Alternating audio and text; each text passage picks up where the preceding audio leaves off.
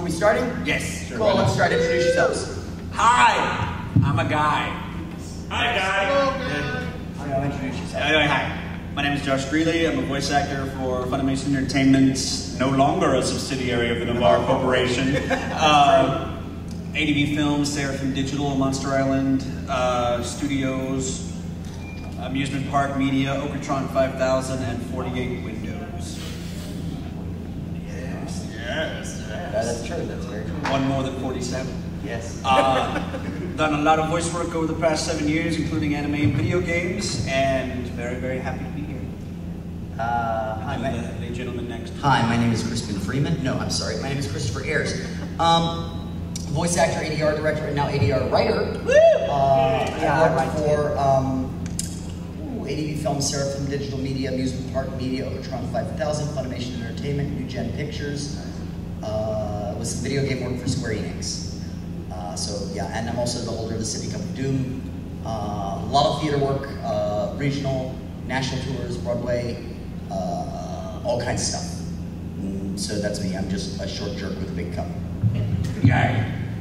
I'm Daniel Moore, and I'm really out of my league. Oh, gosh. I'm a webcomic artist, as I'm sure most of you know because you were here for opening ceremonies. I've done a lot of theater work throughout the years, mostly local stuff, but Nothing wrong with that. Work is work. oh yeah, Work is work. Absolutely, yeah. So this is Tales of Theatrical Horror, which could turn into also Tales of Con Horror, Tales of Booth Horror, Tales of Horror in general. Wow, jeez. I know, it's a very live table, isn't it? Okay. Yeah. Yeah, it's not the cup. So let's start.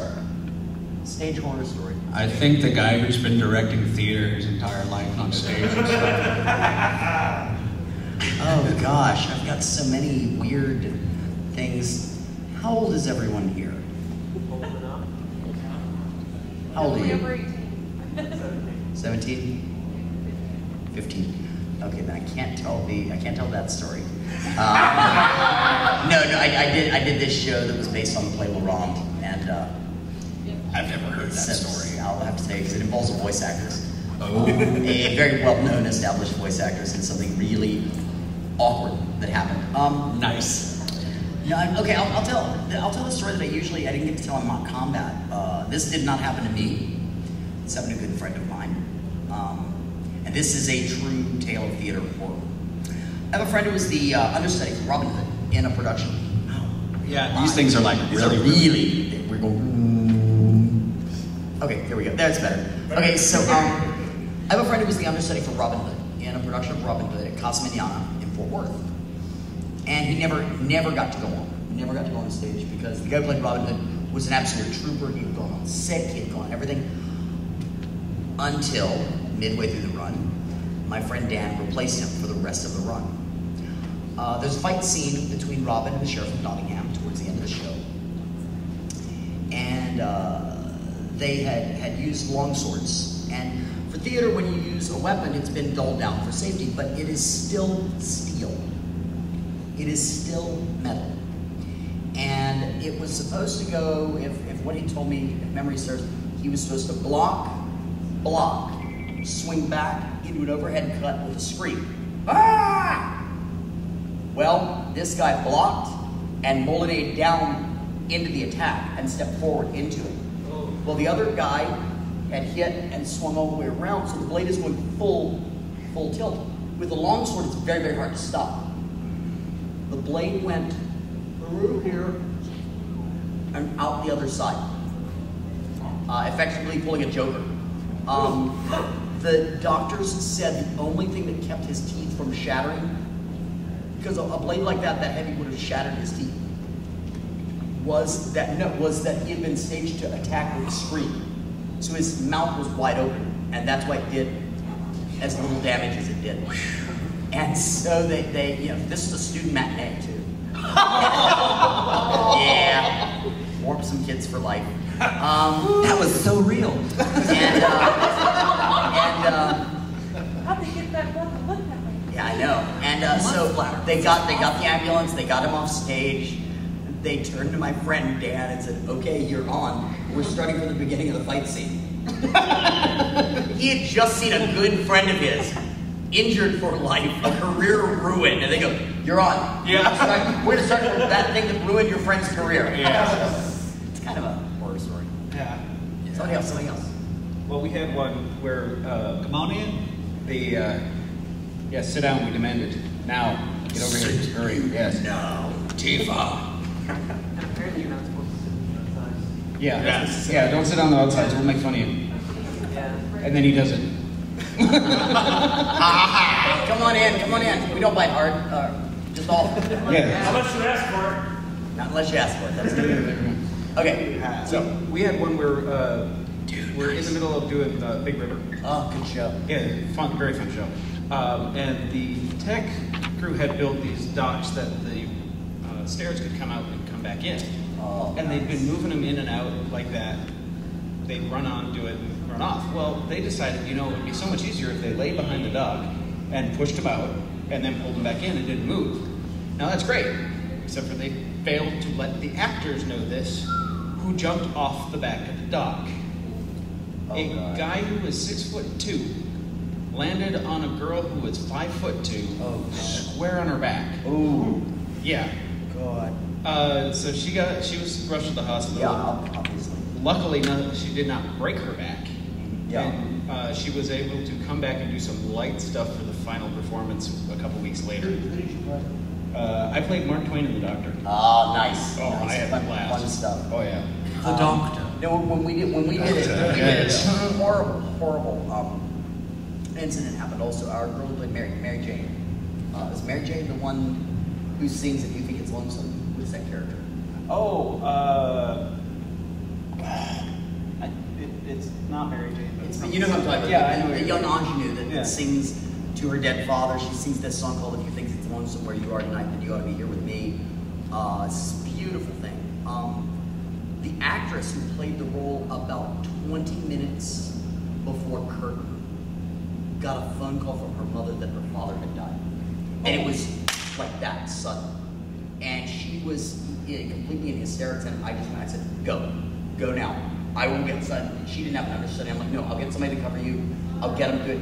She got home and made it back in time for Act 2 to come on. She's like, no, she said, Pete would have wanted me to be here. And I will tell you, her standing on stage singing that song to the coffin was probably one of the most singularly brave things I've ever seen an actor do. One of the most courageous things I've ever seen. Because I couldn't have done it. I could not have done it. Probably an amazing performance. It was, yeah. So, yeah. When you said Big River, I hadn't even thought about that. I was like, ooh, that's another horror story. Come on, Josh. I don't have a lot of horror stories. My stage stuff always went very well.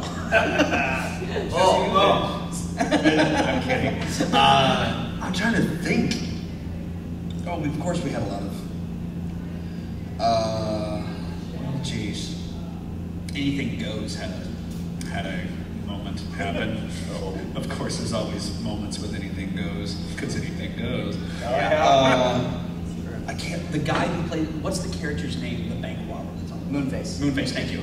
The guy we had playing. Yeah, the guy we had playing Moonface was brilliant. One of the sweetest old men ever, but like perfectly fit the role. Like in terms of looks, everything. And there's a scene. I'm trying to remember what scene it was. It's a scene on the boat where everybody's out on the The deck. whole show's on a boat. Oh, I know, on the deck. Okay. The scene on the deck where he's outed as being Moonface Mooney. Okay. And I played me and my little brother amongst a myriad of little singing parts were almost all of the sailors on the boat, and so I had to play the guy that All the sailors, played by the Greeley brothers. Yeah, pretty much, and the two Chinese guys. Yeah. So I had to be the one who run down on stage and is supposed to capture him. And he's supposed to, either he doesn't run away or anything, but I'm just supposed to run on stage again. Well, I missed my cue. And I don't know, I can't even remember what was going on. Like, I think I had an issue going on with my wardrobe and I was trying to get it secure, and all of a sudden, there's just silence out on stage. And then I realized, oh wait, they just outed him. And I bolt. Like, I'm only supposed to just come out on stage with Jordan and, grab him and take him off stage. Instead, I come on stage full burst, full running. And the look on the actor's face Just charging like a rhino. As this rhino of an actor just comes charging out from nowhere, it was oh, and like I don't want to, he literally just shouts, oh! and sorry, he's not supposed to move, he starts running the other way. To which everyone on stage who was, I mean, thank God there's supposed to be a curtain, the curtain call right then, because everybody on stage is trying not to laugh. And the only thing you hear as this is going on is, well, our theater was incredibly small. And as he's running off stage, I'm running after him. The curtain drops, the lights go out. I'm still at full run when the lights go out. So all you hear after lights go out is, boom, boom, boom, boom! And just hear this big old crash as I hit everything that was backstage. Okay, that made me think of another one. It's Josh's favorite story that I tell. Yes! And it didn't happen to me. I've toured for so much, I'm friends with so many stagehands. You hear these theatrical horror legends. Yes. This is a triple story. Yes. Oh, First one involves a production of Jesus Christ Superstar. I don't know if any of you have ever seen it. It's a great show, wonderful. The director for this outdoor theater had decided that he wanted, during the song Superstar, which is at the very end of the show, he wanted 200 doves released from the stage to fly up and then swoop down over the dancers and then out over the audience. Really, really effective. So they bring in, the opening night, they bring in bird wranglers with their 200 doves. And he said, you know what I want? I want them on the stage, and I want the box to open them to fly up and then swoop down over the dancers and out over the audience. And the bird handlers go, that won't happen. Because when you release birds, they fly this way. They don't go, the birds don't go, that happens in movies with CGI. They said, what we can do to get this swoop effect, he said, I've got to have a swoop, I've got to have a swoop. Because you know how directors get. And I can say that because I am a director. You have to release the birds from high, and they will fall and then catch themselves, so you get kind of a swooping motion. So they're like, okay, so we need to rate the drop box high. So the IATSE crew, the union crew. Nothing wrong with IATSE. I've got a lot of good friends around it. They bolt the drop box to the grid, and you know, with birds they do now. Superstar is a long show. And the number Jesus Christ Superstar happens at the end of the show. So you've gone through almost 2 hours. The songs hits, the cue hits, they hit the button on the drop box, and they drop 200 cooked white doves. They make the drop box above the lights. And the heat from the lights goes straight up. That's in halogens. Yeah. What they say. And that's a horrible story. Yeah, but it's... I tell you that only so that I can tell you these two. Passion Play. In somewhere like Novo, Utah. They decide that the director, again, directors with concepts. And I'm a big concept director, so you gotta look out for us. Okay. He wanted the actor playing Jesus on the cross, and he wanted the Roman guard to throw the spear and have it stick in his side and blood and everything. And so they hire a guy from Hollywood to come out and rig a bleeding spear gag. Well, the problem is with the prop, when it was standing there, like all the tech guys back there going, The problem is with the prop, it would slowly, during the course of the scene, start slipping into the hilt of the spear and bleeding. So they had to rig it with safety that could be released, and then it could be shoved in and would, you know, retract the end of the blood. So, opening night, nervous actor forgets to release the safety. The actor on the cross, you know, into your hands I commend my spirit, and the head drops. The first words out of the actor's mouth were, "Oh my God, I've been stabbed. Get me the F down." He's screaming in absolute agony. Now, I tell that story so I can tell this story. These stories just build on themselves. I thought it was, Jesus Christ, I've been stabbed!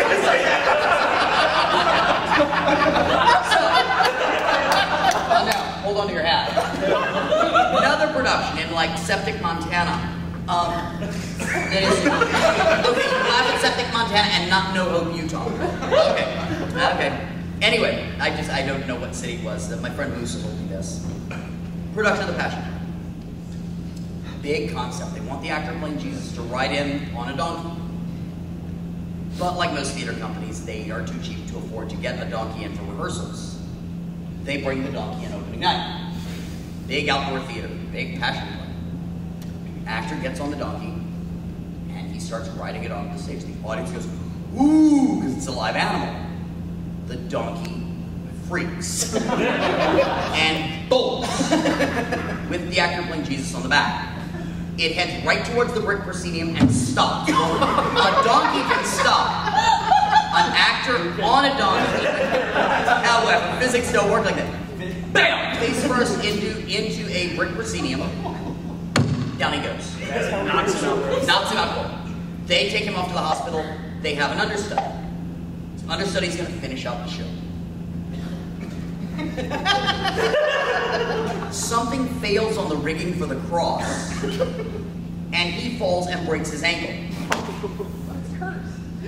So they get one of the apostles to do the ascension scene. Now, this is his favorite part. They do not get flying by Foy or someone to rig him to float up. Instead, they just use a block and tackle system. Oh, hang on, it gets better. So you hear that, you go, oh God. They tell you, okay, look, you don't have to worry. All you have to do is you come out on stage, and the apostles go, ooh, and you quiet them down, and you look up and raise your hands. And we'll call the cue, and you'll be pulled up, and you'll raise up. Now, you have to keep your hands up because there's a batten in the way, so that you have to have your hands up to move it out of the way as you're going up. And then once you get up there, you can put your feet on the batten, otherwise they hang below the teasers. So again, that's what you can now understand why they couldn't afford Foy. Yeah. So, actor comes out, apostles go, ooh, he goes, nothing happens. The stage manager obviously has been under a lot of stress. 2 actors have been injured. So, apostles start to improvise. Ooh, doubt, doubt, doubt. Actor does the right thing. He lowers his hands, quiets them again. Nothing happens. So, apostles, again improvising. More doubt, more doubt, more doubt. As he lowers his hands, the stage manager realizes she's missed the cue. Go, go! They yank as hard as they can, and he takes off like a rocket as the lights are going out. In the blackout, you hear the next scene of the movie, oh, he's alive, he lives. And there are these 2 limp feet hanging below the trees. That is morbid right there. That is really a twisted, sick story. Yeah. You'll never look at the Passion plate where Jesus Christ and Bruce are the same after hearing those stories. I love it. Another story, guys. The Anything Goes one reminds me, it's not as bad as those, but we can never top those. No, but Why do you tell that now instead of the end? Because I would have forgotten, it just popped into my head. No, I have ones you can tell that'll top it. Oh, okay. Oh. Yeah. So it might be that for the end. Yes. Anything Goes is one of the first productions I did. Nice. And I was playing the drum. Okay. And there's the scene where Moonface Mooney is still pretending to be the priest. There's always Moonface Bug. And he's trying to get everybody to confess their sins to him in this big, out to everybody kind of way. And he starts doing it like an auction at one point, and the drunk gets up and he yells, I'll make it 3, and then, according to the script, he passes out. Well, this is fine, but the director decides to put tables out in the audience, which is a concrete floor. And this is during rehearsals, and they're doing this, and I'm doing the I'll make it 3 and fall over. So we do, okay, who'll make it 1, 2, 3? I'll make it 3. All right, well, let's stop and let's go back and then start from here. Okay, get back up, sit back down. I'll do it again. I'll make it 3. Okay, let's back up and back it up to here. Now, we did this 10 times. I'm hitting concrete every single time I go down. Finally, the director goes, let's take it from after Dan's fall. And all she hears from the floor is, thank you. That's actually how I blew my knee out. I was doing Godspell. I did a 6-month run of Godspell.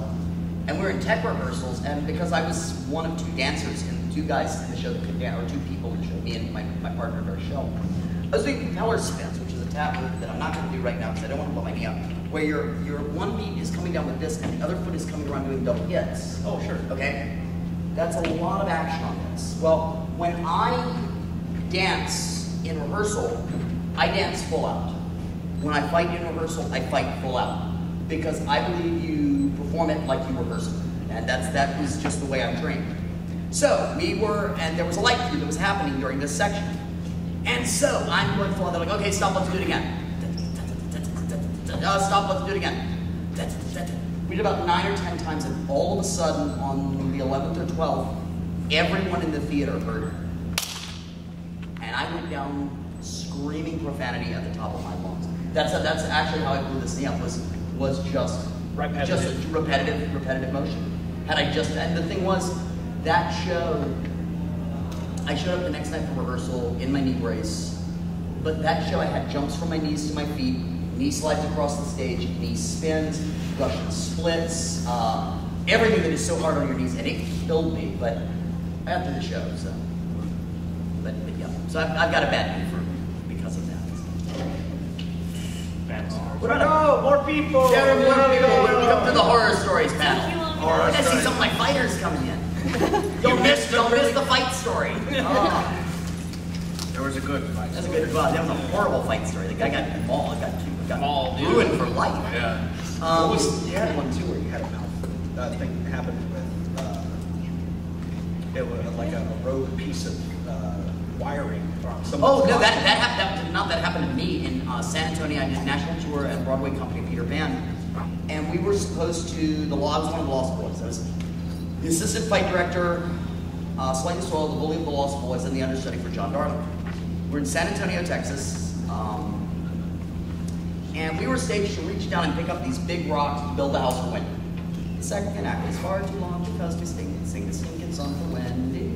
It's a long and just makes Act 2 last forever. Anyway, so I was choreographed to go up, grab, pick up. Well, there were these big flowers and stuff sticking out, and one of them, because they were all held in place by floral wire, one of them had a piece of floral wire sticking out. It's very thin, you can't see. Well, I came up and came straight down on it. I got 1 inch of floral wire in my cheek, straight up, and because I hit it and stood straight back up, the doctor said most people's instinct is to turn away. Had I turned away, I'd have ripped a 1 inch gash in my cheek. But it's a puncture wound. And it's a facial wound. Yeah. Okay, facial wounds, any guy who has shaved himself and cut himself knows, facial wounds bleed. Yes. Puncture wounds really bleed. So I am gushing blood for most of Act 2. It was not pretty. It was just not pretty. No, but that show also, we had a serious injury. I did not become the co-fight director for the show until midway through the run. The choreographer for the show and the director decided, we don't need a fight director for the show. The actors can set their own fights. Now, there was another guy in the show named Jim Alexander who unfortunately passed away a 1.5 years ago. Really good guy. Jim was also a fight director. In fact, he and I hit it off immediately because his background was in stage combat, improvisation, mime, and tumbling. So he and I had almost the same background. Oh, and Shakespeare. And so we hit it off like long lost brothers. We kept watching what was going on. And we would, on a weekly basis together, go to stage management, go to company management, and say somebody's going to get hurt. What's going on is not safe. Someone's going to get hurt. And every week, we would file a complaint with management. So that when somebody was hurt, people could not point a finger at us. Because, for example, they had Kathy Rigby, who was the star playing Peter Pan, flying, here's her dagger, like this. Oh! On a flying by foil wire, which the foil guys are very good, but it's still not an exact science. We complained about that. We complained about things within the fight. We complained about all kinds of stuff. It wasn't until midway through our run, about 6 months before we went to New York for the first time. The Kathy was a ½ inch off of her mark, which flew her into a set piece, which jammed her sword right here. 12 stitches. Right like that. Had it been, had her dagger been angled at all, she would have put her eye out. The day after that, she finished the show. I mean, she at one point grabbed Wendy's gown and just wiped the blood all over the front of the girl's costume. Yes, real pretty. That's a whole new visual to that movie. Yeah. Yeah, I mean, she was bleeding like a stuck pig because, again, it was a wound to the face. So the next day they called Jim and I into the studio. I just got a call at my hotel and said, you need to get to the theater right now. John wants to meet you. And I was like, okay. So Jim and I got there and they said, okay, you guys have been complaining. How long do you two need to reset the fights? And since Jim was a swing and could actually sit out almost every performance and watch, he was the fight director, I was the assistant. Or as he said, the associate, because I did as much creating as he did. And we said we need a month to reset every fight in the show. We'll start with Captain Hook and Peter Pan. And it was nice. Jim and I took 3 days to create the sword fight between Hook and Pan, because I was one of the Lost Boys. So I was the same size as Kathy Rigby. He was about the same size as the actor who played Hook. So we worked out the entire fight. We set the entire fight. Then we called both actors in. I worked with Mo, who played Captain Hook. He worked with Kathy. I fought Kathy's role. He fought Mo's role. And then once we were secure that they knew the fight, we finally pulled it together. And then we went through and reset every fight for the shows. And after that, we didn't have any injuries. So Jim and I just kept looking at Mad Trigger. Wasn't the Peter Pan also the one where y'all had the smoke machine incident? Oh my God! He remembers all the another IATSE story. He's my best friend. He's known me for a long time. He's heard all of these stories 100 times. You remember all this stuff. Yeah, we're besties. It's my bestie. It's my bestie. That's crazy. They're like these. Anyway, no, it was Second City. We'd gone from Boston to Atlanta. Again, it was another IATSE story. Brand new. No offense. It was brand new new hire, brand new, just joined the union in Atlanta, and they told him to fog the stage. They had a chemical fog. So he walked out and plugged it in, and he hit the button. A little bit of the liquid came out. And being new, he said, "Oh, I guess when the lights hit it, it turns to fog." So he sprayed the deck down, and he sprayed the rock units down with chemical fog, which is oil-based. So everybody who does tech is going, oh God. So the thing is, the show starts with nobody on stage. Lights come up, and it's Neverland. And the music, at a music cue, the Never Bear, which was the understudy for Michael Darling, would poke his head out and would come dancing out and pick flowers, and then the Lost Boys try to catch him. So we're all waiting backstage. Music. All of a sudden we hear the audience go, oh, which means the little koala bear has stuck his head out. And we're like that. And then all of a sudden the audience starts laughing. Looking at each other, because we're all sitting, we can't see anything that's happening on there. So music cue comes, we're supposed to poke our heads out and lean back. We poke our heads out, and this kid who was not known for, he was always doing weird stuff, was laying on the floor like he was swimming. And we all poke our heads back. So, music goes on, we all lean out. By now he is crawling to the flowers to pick them. And again, this was a child that we never knew what he was going to do. So we just wrote it off to, okay, he's being himself. And I yell, catch it. Janet yells, grab it. And we converge on the stage. 3 of them from the rock unit, 2 of us from the side unit. And it is Lost Boys on ice. You can't stand up. And the Never Bear is not even doing the stage, he's just crawling off the stage with this bouquet of flowers. I like the man. So we cannot figure out what's going on, and finally it hits us. There is fog juice all over the stage. Well, we've got maybe 8 lines of dialogue, and the pirates are coming. Now, our smallest pirate was 5'10". But that was our smallest. They went up to 6'7".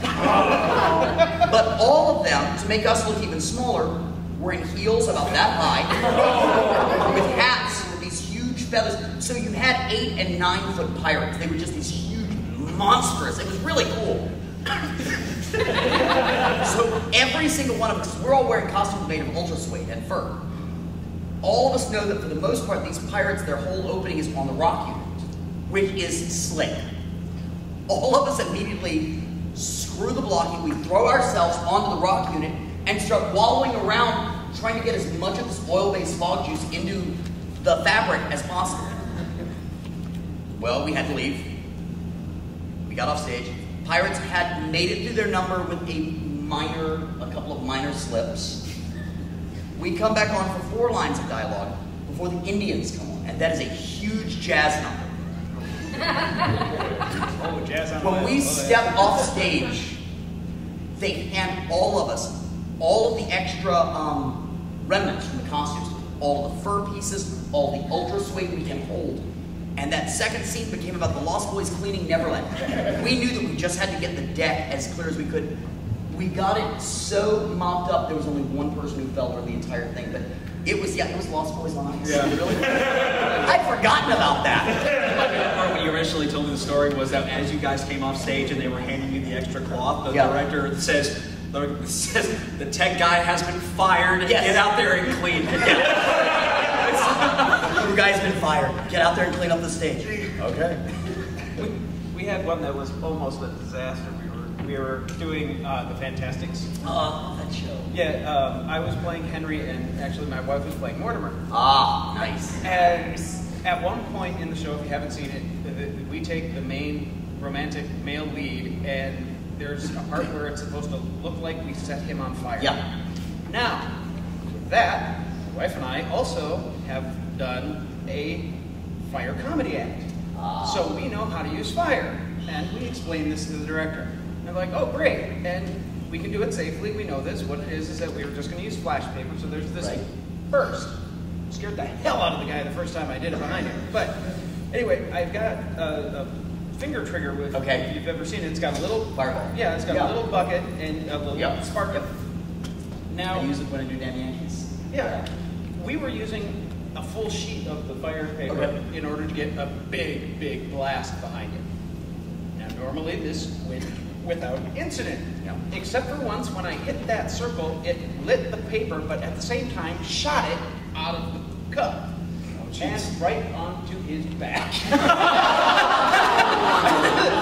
Now her and I are sitting there behind him going, oh crap, as it just goes, whoosh. We're like, his hair didn't light on fire, we're good. Backstage, we looked at each other and we're like, we're not telling him that happened. Incidentally, then you would appreciate this. The last time I did Damn Yankees, there was a fire effect that we did that was so cool. When Applegate, the devil, makes his appearance, I always add the word hello. Because we've got him in the all black suit with the red tie and the really sharp looking red socks, red handkerchief. And he has a great pinstripe with black shirt, red. No, it doesn't matter. We had the flash pot set up in front of where he appeared. I was using an old Standard Magician's drop back appearance. It was an archway that had a black thing that was weighted, so he was holding it.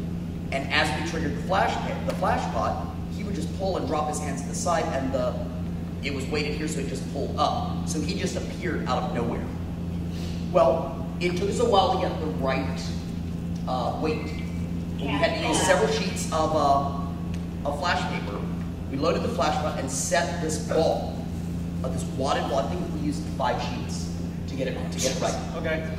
Literally, so we took 5 sheets of flash paper and just wadded them and set them on top of the flash pot.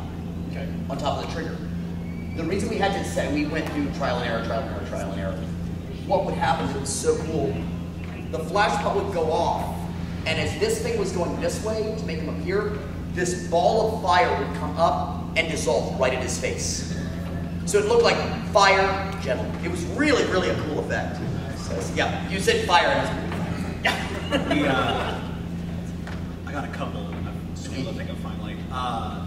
Another one. This isn't necessarily. Well, I guess you could kind of consider it horror. It's the fact that this was pulled off. Every single performance was brilliant. It was another anything goes story.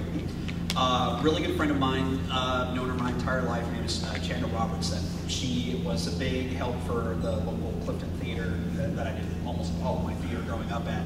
And when she played. Oh God, okay. Which one was it the male lead whose mother was on the cruise with him, or was it the female lead whose mother was on the cruise? I think it was the female. Female. Yeah, okay, yeah. Okay, she plays the female's mother. Okay. And there's a scene just before, it's still in Act 1, if I remember correctly. There's a scene where they're talking at night. It's the mother talking to the daughter about, don't go see that man, he's young trouble, whatever, and they're in their quarters, and she's in kind of like a night. Well, the very next scene, after she goes off stage to go back to her room, the very next scene, after maybe 2 lines of dialogue from the daughter, is the next day where the mother is on deck in a full outfit. It's like a full white dress with a corset and a big old hat and an umbrella.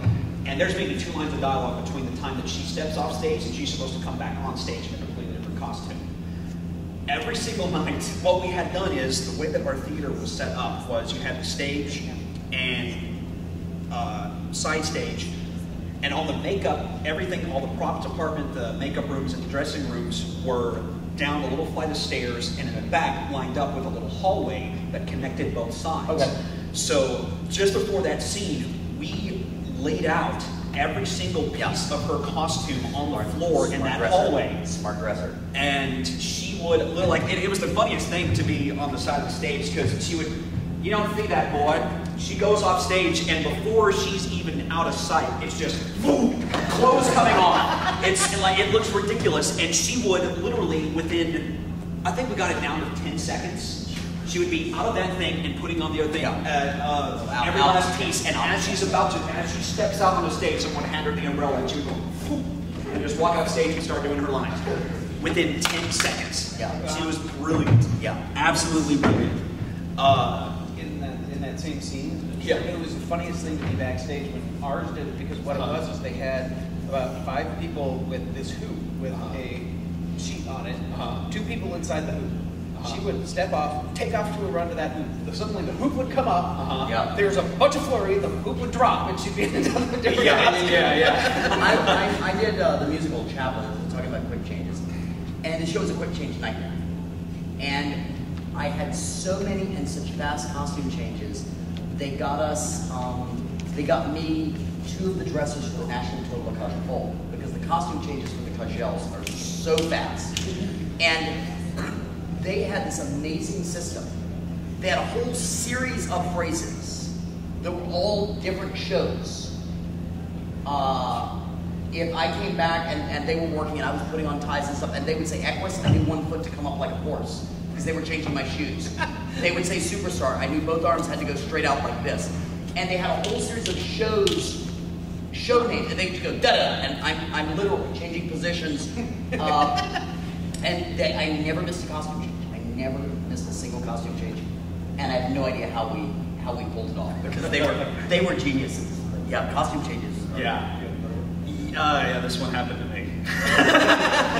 We were doing, it's a 4-person show, and the 4th person doesn't come in except for the last 15 minutes of about a 2.5, 3 hour long play, and everything else is just 3 guys. It's called The Brothers. I played the middle, basically, if you haven't seen it, what it's about 3 brothers. They're, the oldest one is kind of a cranky drunk. He's in his 50s. The middle one is in his late 30s, early 40s, and he's just kind of the mediator of the group, and the other one is the very youngest one. He's still in his 20s, and he's just an idiot. They are forced, they hate each other. They've grown up hating each other their entire lives, but when their father, who was insanely rich and wealthy, dies, in order for them to inherit their part of the inheritance, he said, you have to, for the next 20 years after my death, have to spend an entire summer, every summer with each other out in my own log cabin. So, and the stipulation is you have to arrive there by this time on this day, and you cannot leave until this time on this day. If you break any of those years, you forfeit your ability. All three of you forfeit the ability to get the inheritance. And they absolutely hate each other. And it's a slapstick comedy that's absolutely brilliant and beautiful. So, and it takes place inside this cabin. The entirety of it takes place in the cabin. Well, near the end of Act 1, there's a scene where